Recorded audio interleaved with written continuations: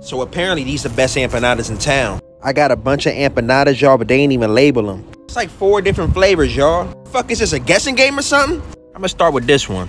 I'm hoping it's shrimp. So this is chicken pesto. Not gonna lie, it has a decent flavor, but chicken pesto does not belong in empanadas. Let's try another. So this one's a shrimp empanada. This joint is super saucy and cheesy. I can get jiggy with this one. Has a whole lot of flavor and just a tad bit of spice. This one gets a 7. Pesto get a 3. So I just realized they actually say what they are on them. See, this is the cheeseburger empanada. So the cheeseburger one is dry as hell. Way too much cheese, not enough burger. This shit would suffocate you. 5 out of 10 would never get it again. Last but not least, we got spinach and cheese.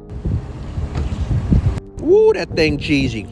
Tastes like mid-tier spinach dip. I'm normally a fan of spinach dip, but this isn't all that. This gets a